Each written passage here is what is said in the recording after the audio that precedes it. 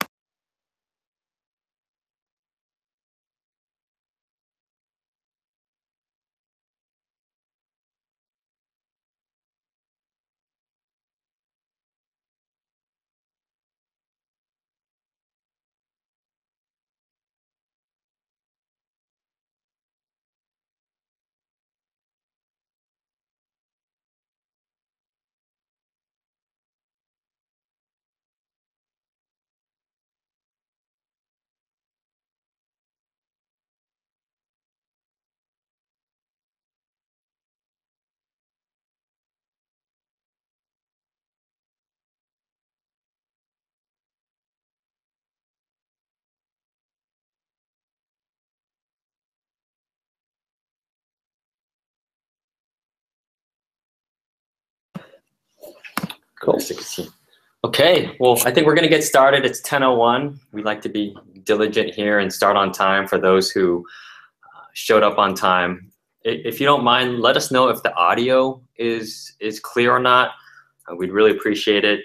So I'm just super excited to have Dima here today. I mean, I've worked with him in the past. He was actually on our team, but he was kind of, I guess, too smart for our team. So he left the team and wanted to do something a lot more interesting, I guess. So, we have Dima here, and I'm excited to have him talk about intermediate Kubernetes. He's just got a tremendous amount of experience working with customers on Kubernetes. So just a quick caveat, I did make sure that this is intermediate Kubernetes. So if you have questions about what is a container, never heard of Kubernetes, this might go over your head. But we're going to give a quick 10-minute overview of just what Kubernetes is. Dima, you want to introduce yourself? If you have Absolutely. Thank you, Jonathan. Pleasure to be here. Dima Nefedkin, Strategic Customer Engineer for Google Cloud customers. Yeah, absolutely. I do work with Kubernetes customers a lot. Some of them already using Kubernetes. The others are in progress of evaluating that. So what we're going to do today is, first of all, we'll do a quick intro. There might be a bit too much slides in my presentations, but I will try to minimize our time that we'll spend on slides, and we'll do some live demos instead. So yeah, that's me and Jonathan on this slide. So pleasant looking guys. Cool. So quick recap what Kubernetes is about. So when you're having your containers, when you containerize your application, the question that you now have is how to run these containers and how to schedule them, how to manage life cycle. What about scale? How to discover, one service presented by one container and make it available for the other? How to load balance stuff? How to connect your storage volumes?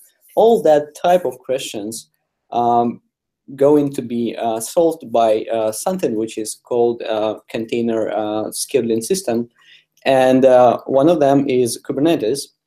So why Kubernetes is relevant and when it's actually became available? It's already more than 2 years, right? It has been announced in June 2014 and GA since June 2015. So it's like year and a half in general availability, and there was a lot of releases.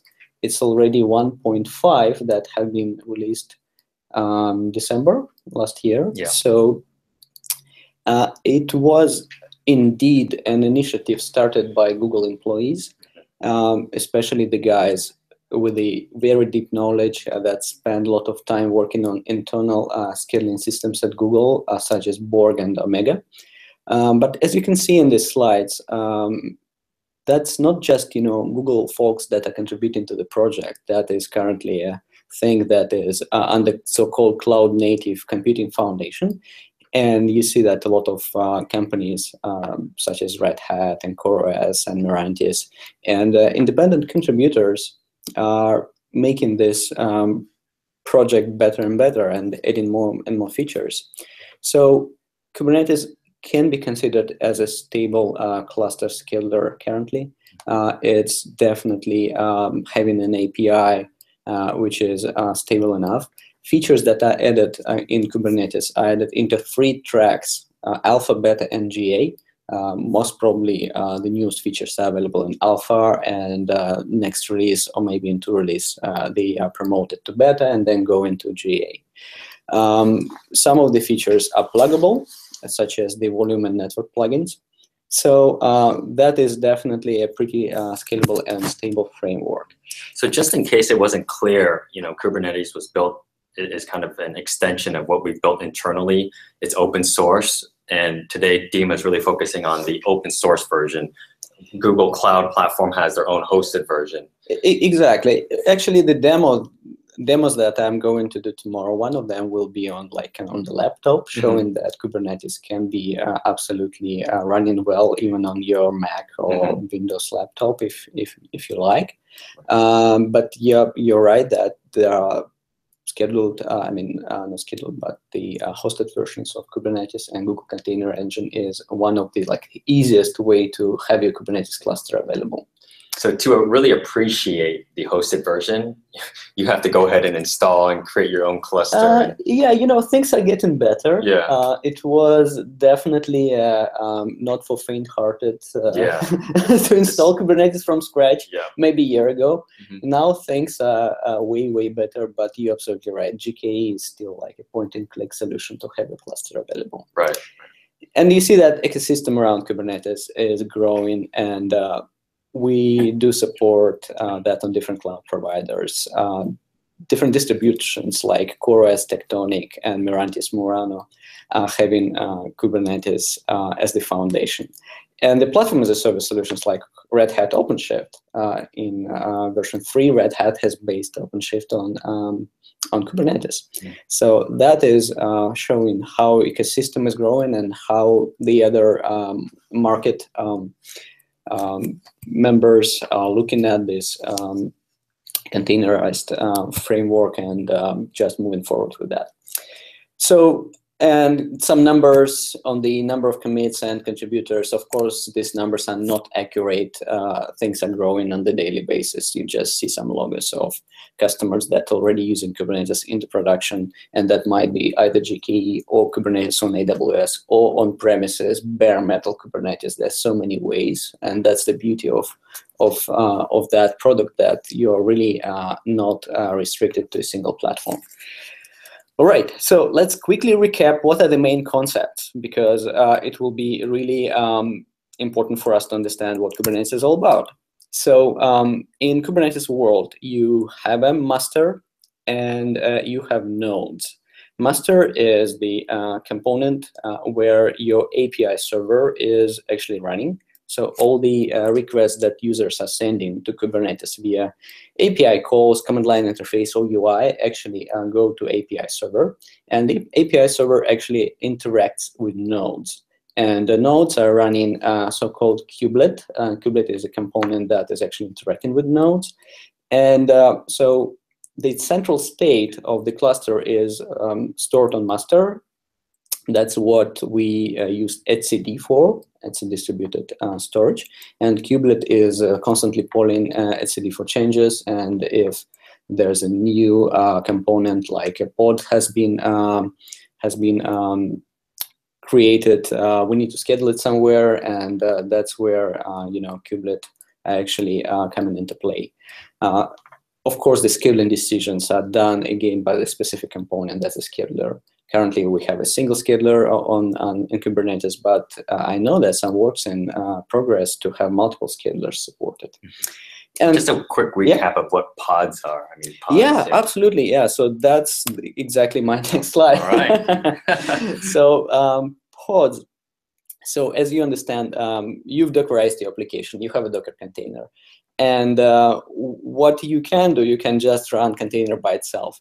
But it would be great to have some abstraction on top of that that will allow you to have a stable IP address for that pod that might allow you to have several things connected together and looking like a single entity.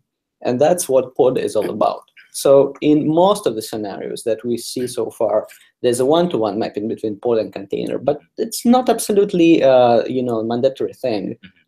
We have scenarios like, for example, on this slide, that there's a web server and file pooler containers that are connected to the same volume, and they expose to the, to the other components, to the other services like a single pod. So that's like a shared fate, same life cycle. Both containers, in this case, will be scheduled at the same node at the same time.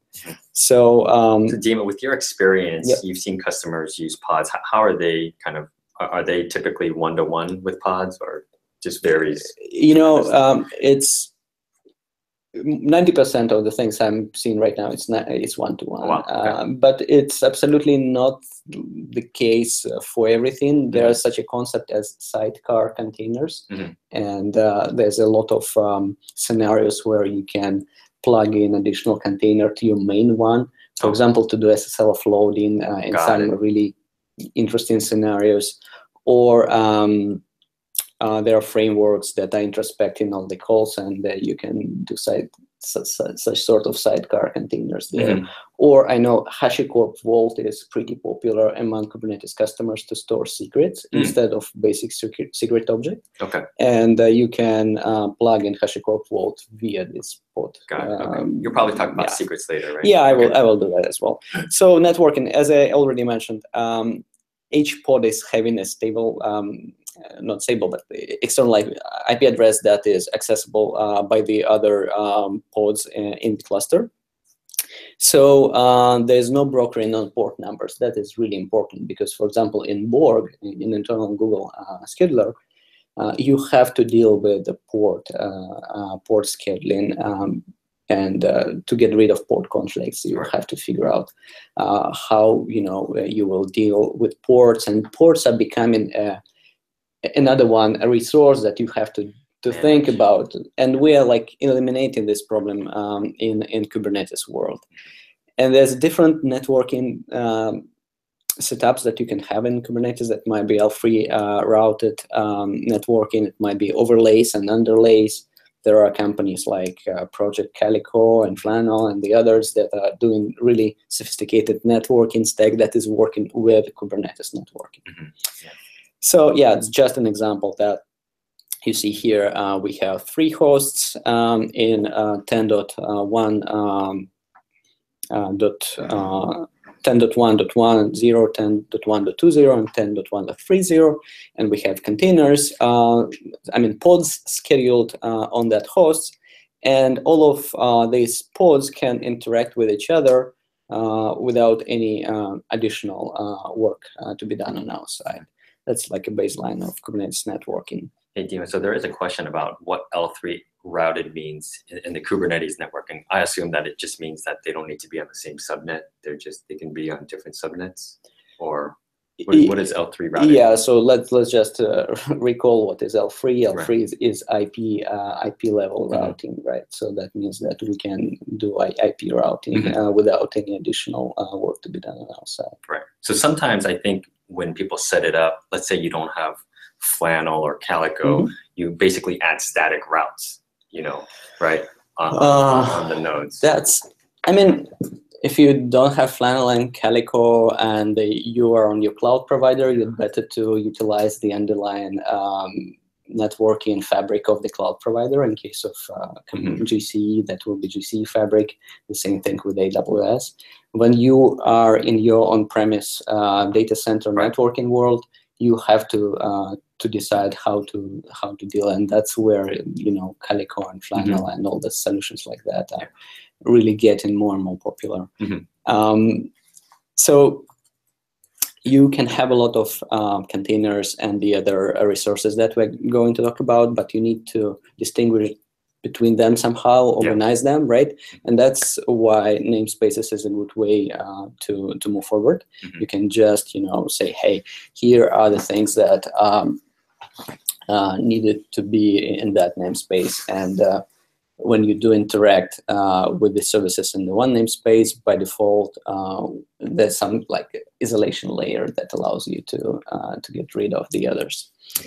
So now you have your pods, right? You need to somehow to make sure you can access to them, and that's why labels and label queries are really important. It's like selectors, right? So you can attach one to, I don't know how many labels per object, like a pod, like an application controller, and then do selectors, like in this slide, for example, we have an application with the front-end pods and back-end pods, and some of them are like in production, the others are in test, and you can just say, hey, can you retrieve all the pods that are actually front-end pods related to my application, or back-end pods, or maybe all the production pods. It's up to you how to define labeling. There's nothing like prescriptive around that. So that means that you can, in theory, use one Kubernetes cluster for both production and test. But will you really do that? Depends on different requirements. I see most of the customers are like distributing production and test workloads across different clusters, which I think makes sense. So now in the world of web stateless applications, that's always multiple containers, right, of the same size. You need to, let's say, occupy a pretty substantial cluster with your workloads, and you need, let's say, 20 of web containers, or whatever type of, whatever number of web containers. That's where replica sets will help you. So you will just say that I need to run that kind of pod that you can retrieve by that selector. It's based on this template, and I need that number of replicas. So the API server will be watching how many of the pods we have scheduled already. If it's like, it's like the process of control loop checking. If it's not enough, we'll schedule new ones. If it's too much, we'll kill the existing ones. So, is the API server typically on the master? It's not typical. It's on the master. Oh, it's always on the master. Yeah, okay. There's no possibility for you to have API server running on the node. Oh, no, it's okay. Because in this case, a node will become a master, right. And there's no such a construct like multi-master architecture in Kubernetes. It's a bit different from Docker Swarm, for example. Yeah. So how do customers deal with high availability then? Let's say your master goes down. I mean, I think there was a thing called federated, but I don't know if... Federation is a bit out of scope for our discussion today. But in general, I know there's a lot of work in the area of high availability masters right now. Right.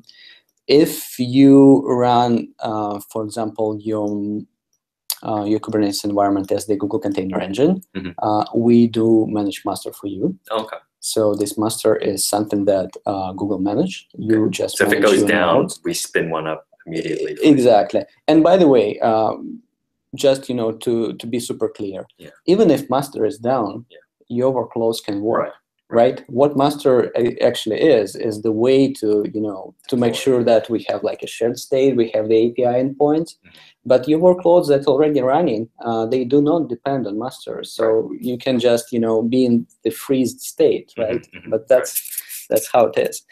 Okay, so just to speed up a bit, services is the way how you can create an abstraction on top of pods to give like a stable virtual IP and DNS name that will allow different services to communicate with each other. So services can be load balanced, they can be headless. Headless means that there's no stable IP, and this virtual DNS name will be resolved across multiple pods that do exist. So Services can be external. There's a type of service called node port that allow you to schedule, expose a port on every node, and via this port you can interact with the service. Or you can use a service type of load balancer, and in this case, if you're, let's say, in the Google Cloud environment, we will do provision network load balancing for you. And again, if you need something even more high level, specifically L7 load balancing with the HTTPS offloading availabilities, there's an ingress object. That's a separate object in Kubernetes API that allow you to expose your services via load balancer supported either in the cloud platform, or there are implementations for HA proxy and Nginx as well. So now you have your services and pods and replica sets running. You need to update things, right? You want to do that in the way so your production traffic is not really affected. Deployments is the way for you to execute rollouts pretty smoothly. So you can just say, I want to upgrade this pod from that version to that version, and using rolling upgrades, deployment object can just gradually decrease the number of pods from the old version and increase the number of pods of the new version. That's very solid and heavily used concept. Now a quick one about daemon sets. Replica sets that we just mentioned allow you to run multiple containers at the same time, right? But you are really not influencing where these containers are running on which nodes. You're just saying, okay, I want 5, and that's basically it. Now, let's say that there are some workloads when you're interested in running a single container on the node.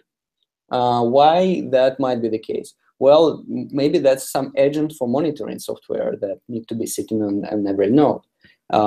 So in this case, daemon sets might be a solution.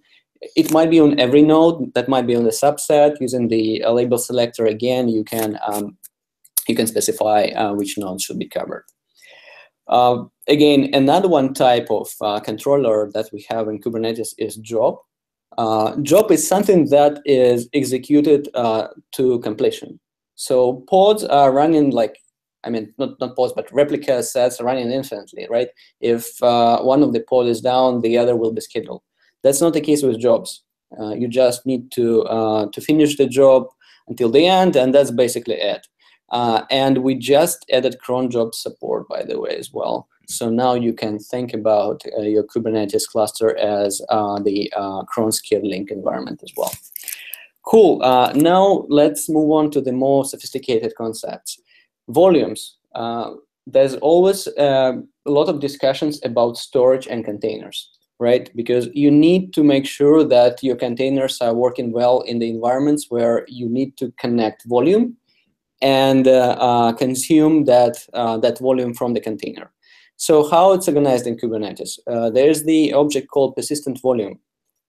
We do support different types of volumes that might be, I don't know, GlusterFS volume, that might be AWS volume, that might be Google Cloud Storage persistent disk volume. Volume should be either provisioned by the administrator or auto-provisioned if such a configuration have been set it up. And then you can consume that volume. How are you consuming that? There's an object called persistent volume claim. So you're claiming that, hey, I want to use that specific volume. So how that works? Cluster administrator is provisioning persistent volumes for you. That's like the first step. Now, your user is interested in consuming these volumes. So that's why the user is creating a persistent volume claim object, and this persistent volume claim object is bounded to one of the persistent volumes. No, it's bounded to the persistent volume. And when pod is scheduled, it's actually referencing not the persistent volume itself, it's referencing a claim. So in this case, if pod, let's say, will go down and another one pod will be scheduled, it will be binded to the same persistent volume claim that will give you a chance to have one-to-one mapping between, you have a stability between your persistent volume claim and the persistent volume. And when user is saying, no, I don't need this pod anymore, and the delete API call is scheduled, the pod goes down, pod is deleted, persistent volume claim is deleted as well, and then there might be a recycling procedure that will delete persistent volume itself at the very end. So that's the sequence of steps that we have with volumes. And again, when we're talking about volumes, it's a good idea to mention configuration maps. Have you heard about 12-factor apps and this 12-factor manifesto? Yeah, I think we should assume audience knows 12-factor. I mean, it's just kind of the basis for microservices. And yeah, absolutely. And 12-factor says that configuration should come from the environment. And Kubernetes is your environment. So you need to make sure you can change your configuration without, let's say, redeploying your container. So that's the thing. You can define an object called ConfigMap, specify some configuration there. You will see that in my demo in a minute. And later on, you can bind that config map to a container using a similar syntax like you're doing that with volumes, and just use that. And you can update it later on. It's like an environment variable, and it will be picked by your Kubernetes environment. And the similar concept is secret. The biggest difference between config map and secrets is that well, secrets are having something associated with security, right? So that's possible to place something like, I don't know, passwords and certificates into the secrets object. Some customers are using secrets. Some customers are using HashiCorp Vault because they want like a centralized secret management environment. That is also doable, but you know, secrets is again the way to go. Interesting thing that I wanted to quickly cover is the init containers, because it will be in my demo. Init containers is the way for you to initialize your pods before they actually started. Why that might be relevant? Let's say that your pod will be consuming some volumes, and these volumes, of course, will be mounted to this pod. But you need to initialize these volumes before. You need to copy some stuff from, let's say, ConfigMap, from secret, maybe even from some remote repository.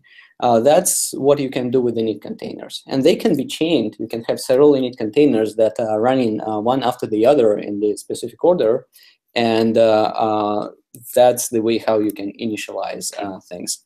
So it helps you order how things are, kind of like in the old way where you had to boot up the database first and then you boot up the web server. Well, yeah, it's more like you need to execute sequence of steps to prepare a solid state of your specific service. You just need to copy some stuff in order. So now, as already mentioned, it's possible to run Kubernetes on your laptop, and that's what Minikube project is all about. That's really awesome that it's possible to use Minikube right now on Mac using Docker for Mac, and there's no need for VirtualBox anymore. That is kind of cool.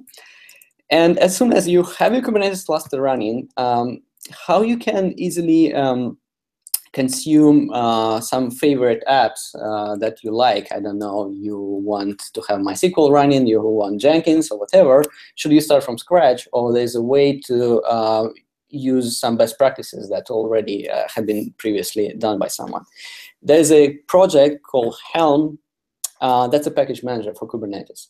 And I'm going to use Helm right now to deploy Jenkins to my Minikube Kubernetes cluster on my laptop. And that's going to be fun. Yeah, so what we'll be doing, like you're initializing your Helm, you'll see a list of applications. They call them charts. So you'll see a list of charts. You can find some chart you like Jenkins, you can install it. And that's actually what we are going to do now. So does this replace, I mean, most people, when they deploy on Kubernetes, they'll use something like the registry, right? The Docker registry. Oh, that's a different level of abstraction. Right. Yeah, because when you're using your Docker, you of course will be still using your Docker registry, either a private one or a public one. What Helm is doing, it's providing you like a mini orchestration framework where you're specifying I need to deploy that pods and these replica sets in that order. And there's a templating language that allow you to replace, specific. Yeah, it's one level above. It's like your YAM package manager, for example, but for Kubernetes. Cool. All right. So where we are now. So I'm in my laptop. kubectl get pods. There's nothing right now. What I will do, I will enable kubeproxy, ctl proxy. Why I'm actually doing that? Because there's a very nice UI currently available in Kubernetes. And when you do a kubectl proxy, you can access this UI using the local host. That's basically what I'm doing. As usual, there's a default namespace and there's a kube system namespace where system components are running, except everything, everything except this tiller is standard thing, and tiller is the server-side component that is needed for Helm. So what we are going to do here, let me open another one tab. So Helm list, you see that there's nothing deployed right now in Helm.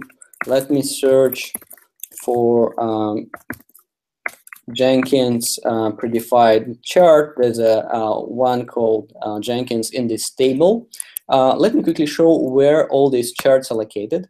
In the GitHub, there's a Kubernetes charts repo, and you see incubator, stable, and test branches. And in stable, there's a number of applications available, and one of them is Jenkins.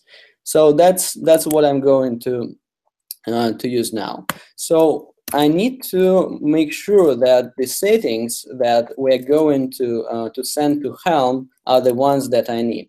So I will do Helm inspect. I want to extract all the values from this stable Jenkins Helm package, and let me put it to some file, Jenkins chart, for example, values, YAML. Why I'm doing that? Because I really want to know what are the customizable values that this chart has. So let's quickly have a look what's here. What is the image that we're going to use for Jenkins master, image pool policy, components, amount of CPU and RAM used. And what is interesting to me, because I'm going to deploy to Minikube, I cannot use a service type of load balancer. Minikube is not supporting load balancer because, well, there's no load balancer on my Mac, right? So that's why I have to expose that via node port. So I will change that to node port. And all the other changes, all the other settings should be okay. I'm not going to change them. We'll deploy first, and then we will have a look at the chart itself to figure out what actually has been deployed. So now I'm doing Helm install. Let me name that as a CI, continuous integration, -f, the name of my file, Jenkins chart values YAML. And what actually I'm deploying stable Jenkins chart. Release named CI already exists, so maybe I already created the one. So let me call it CI too, no matter how it's called. So look, Helm is really user-friendly. It's showing you what is going to be created. There will be a secret. There will be ConfigMap, service, deployment, persistent volume claim, a lot of different things. So, and by the way, we can go right now to our UI and, for example, click on secrets and refresh as well. I see nothing here. Why is that? Let me quickly. Okay, because I'm in Kube system, of course. What should I see in Kube system? Kube system is a system namespace, and I'm deploying to the standard default namespace. So here's my secret CI to Jenkins. I I mean, that's the service section. So here's my secret CI to Jenkins, and you see that admin user and passwords are sitting in secret. The question is, how can I now access that Jenkins? So you see here some helper commands from the chart itself saying that, hey, you can find the node port and node IP by executing these kubectl commands. So that's exactly what I'm going to do. I will figure out what is the node IP and what is the node port. So now I will figure out the URL. You see my URL here. So if I'll copy that and I will go here, make sure that my proxy is disabled because that will not work on proxy. Yeah, I'm seeing my Jenkins UI, and most probably admin is my username. Let's check in the secret. Yes. What is my password? Here's the randomly generated password for me, and I can log in, and here's my Jenkins running. What is also interesting is that if I will go to manage Jenkins and check what are the plugins installed here, there will be some non-default plugins installed, like Kubernetes plugin.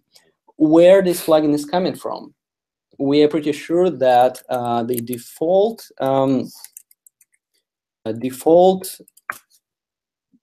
Jenkins master Kubernetes image didn't have that plugin. So there was a way to install that plugin somewhere. So to figure out what actually has happened, let's go to configuration and figure out what was actually done when we executed that Helm command. So in the templates folder, there are several YAML files, and that's exactly the YAML files defining Kubernetes objects that has been created as a result of my commands. Let's go to Jenkins master deployment YAML. So please don't spend too much time trying to figure out what these double curly braces means. That's exactly the templating logic of Helm. So by using this template logic, that curly braces will be replaced with the actual values. What is really interesting for us here is that we're going to create a deployment here.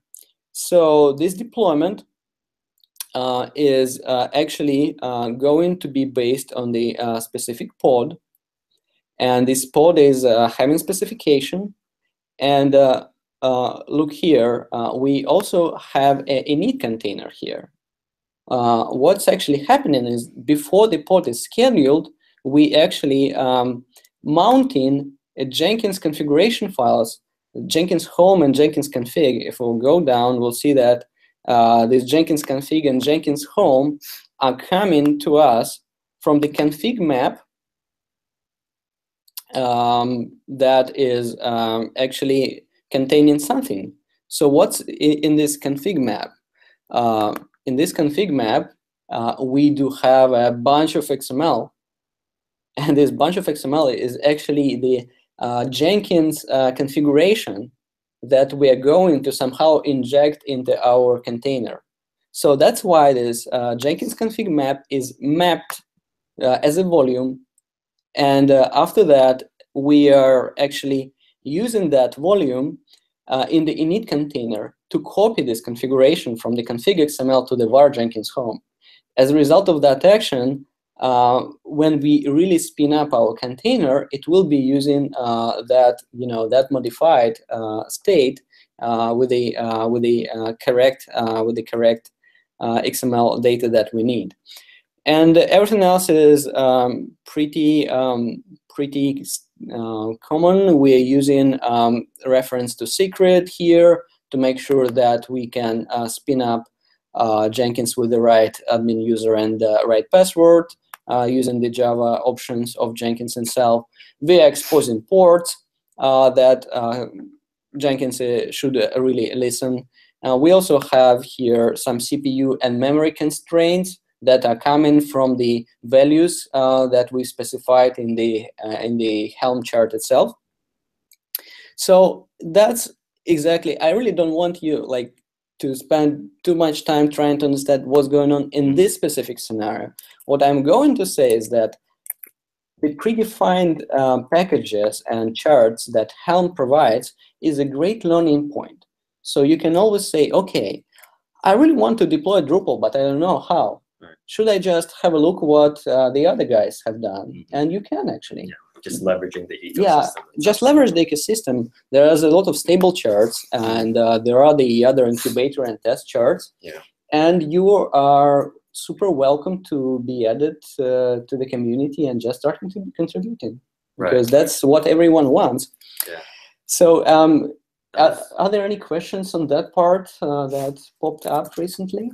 Yeah, I don't see any questions, but I know you went through a lot of material there. Maybe you can just quickly summarize in a couple sentences what you just did. I mean, it looks like you had a Minikube, you spun up a cluster. Absolutely. So in my case, Minikube allows me to run Kubernetes on my machine, right? Let's make sure that it's running on my machine, right? So if, for example, I will do kubectl get nodes. I have a single node called Minikube, and kubectl describe node Minikube. What you see here is that I have a single node that is consuming 6 CPUs and 6 gigs of RAM memory running my machine. There's all the namespaces and pods, and that all is running on my single machine. So Minikube is the way for me to run my cluster. Now, what I really wanted is to deploy some predefined logic with containers, right? And that's what I've used Helm for. And before I can deploy Helm chart, I needed to modify settings. That's why I said that I want node port, not the cluster IP. I could also modify, let's say, the amount of RAM and CPU required for that. And after that, I just deployed Helm. Helm local client has interacted with the Helm server-side component that was sitting on my Kubernetes cluster as well. Right. And using the API server, all these different components like secrets, like config maps, has been created there. Yep. So those have to be done prior. I mean, to you even using Helm, you've had to set up the config maps. Yeah, that was done by creator of that specific Helm chart for Jenkins. Okay, so the chart will create all those for you. Absolutely. Okay. Yeah. And then you use Helm to. Yeah. So in my case, I've copied locally all that artifacts to the template folder, but it's not you who has created that. That's some guy who really understands how Jenkins is working. You just modify that, and that's the beauty of that from learning perspective. If you don't mind, I wanted to spend some time on stateful. Maybe without a demo. Just a couple minutes. Yeah. Let's do a couple minutes. Yeah. In the spirit of what's the latest. Yeah, so that is an interesting point, because previously Kubernetes was a great way to run stateless workloads, but there was a lot of folks saying, okay, what about stateful? Stateful meaning like databases. Yeah, exactly. So Kubernetes is great if you have like a replica set and you want to schedule 3 containers. One of them is down, not a big deal. Let me just quickly schedule the other one. That's what replica set controller is all about. But there are a lot of stateful applications like Cassandra, Mongo, MySQL, Zookeeper, and the others. They have this concept of the stable network identity, stable network IPs. There's a masters and slaves. They should be really a well-defined environment, and they cannot live in the world where containers are just going up and down, and different containers are having non-stable DNS names. And prior to this, people were probably just running them on VMs outside of the cluster, right? Yeah, and that is still possible. And we are not saying that stateful sets that I will talk about in a minute is the only way to go.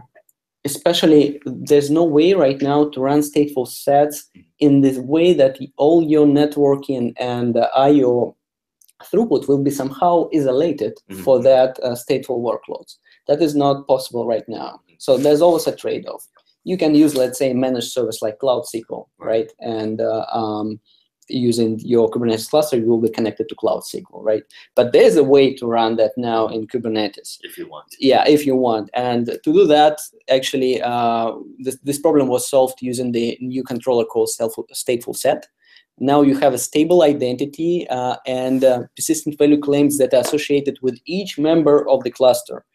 There's a lot of configuration on that slide. So to define the stateful set, you need to create so-called a headless service that will be not having any IP address allocated. And after that, you will define the stateful set specification by specifying the link to this headless service, number of replicas, what kind of templates are used to base your pods on, and volume claim, because you, of course, need somehow to very tightly bind your containers with your volumes, right? Volumes should be stable. So that's actually what's going on. So what are the main properties of stateful sets? There's a deterministic initialization order. They are not just, automatically deployed all in once. If you have a stateful set of 3 MySQL nodes, they will be, initialized one by one. And maybe the first of them, you will make it a master. And maybe the second and third will be slaves. And you can, manage that by yourself using initialization containers that we mentioned before.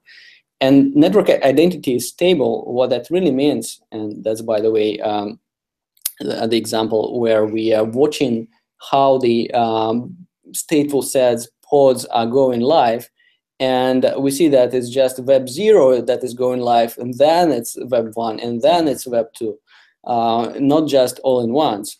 So there's a stable DNS name that each of the pods will have with the stateful sets, and using these DNS names, it's way easier to containers to communicate with each other in the sense that you can now have the network connectivity between them defined, right?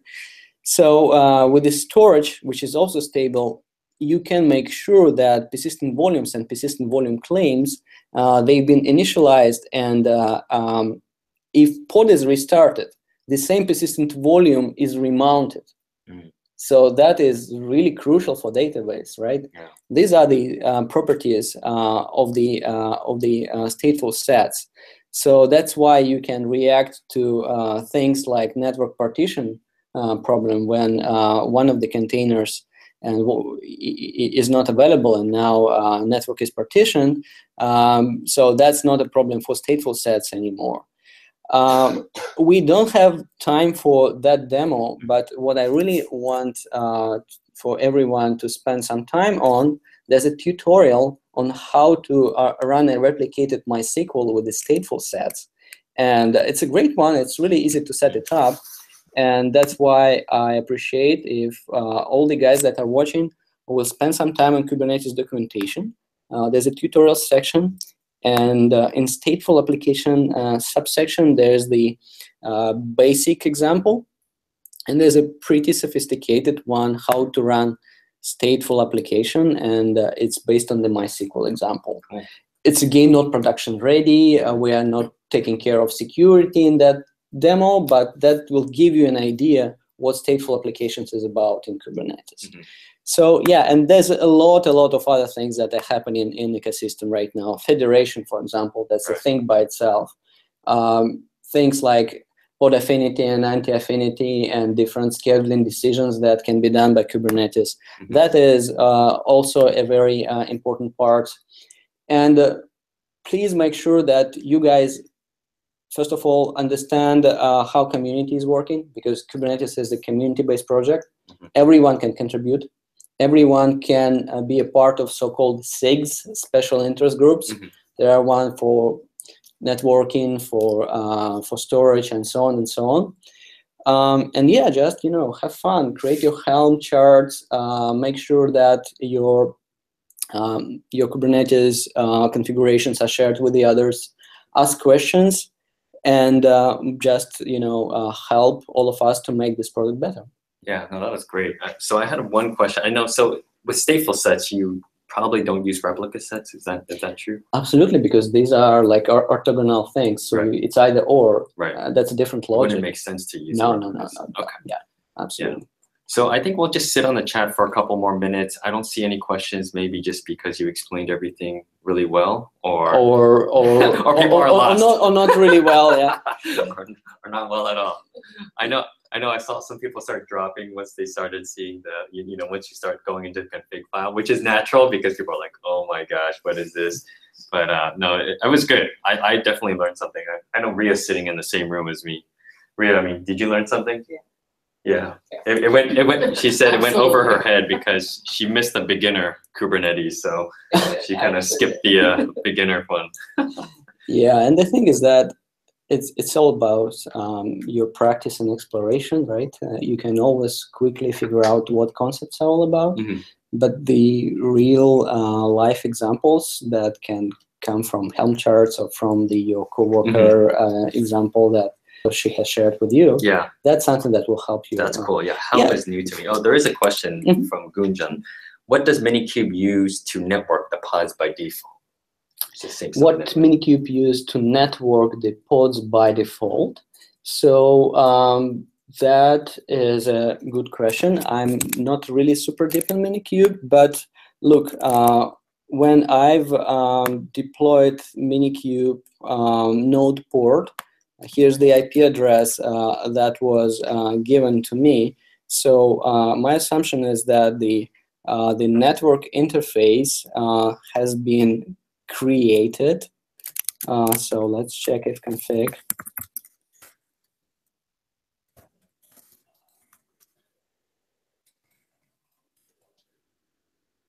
So that's the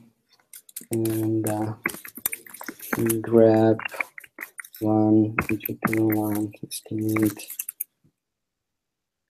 Yeah, so there is the interface that I have here. So maybe I need to do this.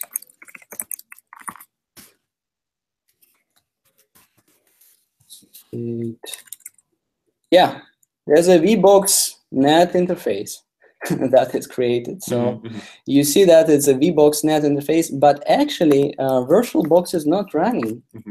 I mean, there's no come on, I was cheating. Look, I forgot one thing. When I was starting Minikube, there's a way to run Minikube in a VirtualBox that is by default. Yeah, and that's what actually happened. But there's a way to run Minikube right now using the Docker for Mac.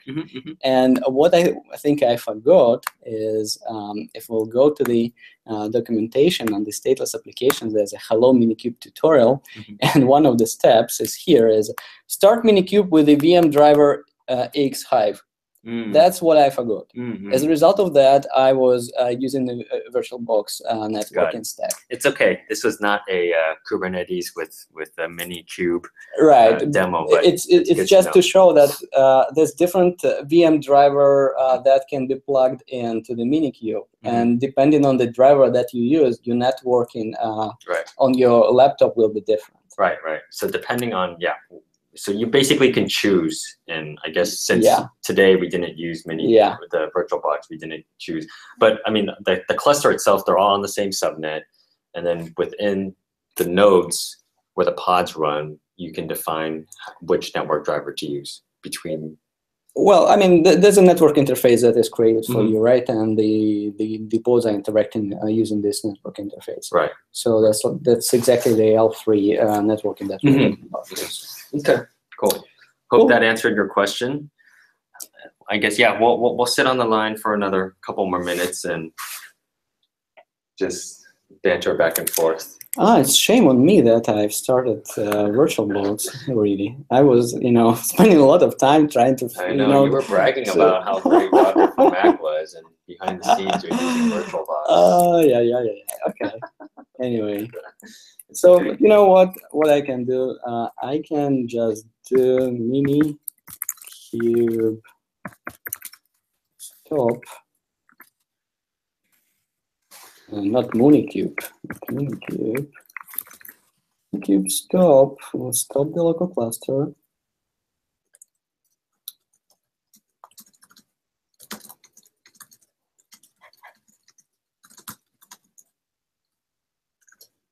It will take some time.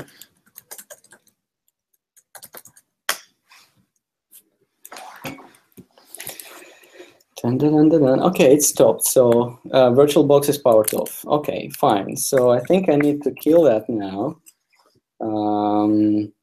It's not kill. Is it delete? Yeah, I think it's delete. So machine is deleted. So there's no machine in VirtualBox anymore. So now what I can do minikube start, and VM driver will be the one that is provided on Mac OS, and the one that is used by Docker for Mac. And you see that the local Kubernetes cluster is starting again, and there's no VirtualBox machine created. And that means that we are going to use the native Docker for Mac capabilities here. Sounds good. Yeah, so let's just use that 3 minutes to to make sure that that scenario is also working. I mean, it's fun. It was such a challenging task to run Kubernetes on the laptop previously. Well, especially the I mean, it was definitely. Yeah, and by the way, one more thing that I don't know that everyone is aware, if you use kubectl, Bigtable client is released. kubectl config get context. You'll see that in my case, minikube context is a primary one, and I also have a GKE cluster. So what is actually possible, I can do kubectl use context and the context name use. No, not use context. kubectl config use context. Okay, kubectl config. kubectl config use context, and I will switch context of my kubectl. And now, for example, if I will do kubectl get nodes, what we'll get here? I have 10 nodes, not the one that is coming from minikube. Why is that? Because that's the 10 nodes of my GKE cluster. Yeah. So, cool. So you now can basically switch between your local and now if you do, let's say, kubectl proxy, I will start proxying. I think I already have proxy running here. Yeah, on the other tab. I will start proxying, and if I'll get back to my dashboard UI, and we'll check that once again, and go to the nodes. Here are my 10 nodes. Now I'm interacting with a different cluster. Yeah, that's cool. So you might have like one on AWS, the other one on GKE, and the local one, and just switch between them if needed, and do different fun stuff. That's cool. Yeah, that's how it is. Thanks a lot, Dima. That was great. I appreciate you putting the demos together. I'm sorry we couldn't get to your other demo. Maybe we'll save that. Well, I feel like there's just so much content. That will be actually a homework for all the folks, because it's like typical Dima giving homework out. Yeah. That's a really fun running replicated MySQL tutorial that you guys just need to do and make sure that it's working. Okay. All right. Well, thank you so much, everyone, for joining. Really appreciate it. You can email us at GCP or GCPmeetup@google.com if you have any questions. And you had Dima's Twitter handle was up there too. So yeah, let me quickly get back here. Feel free to bug him. Absolutely. Thank you so much for everyone who has spent this hour with us, and have a great day. Yeah, thank you.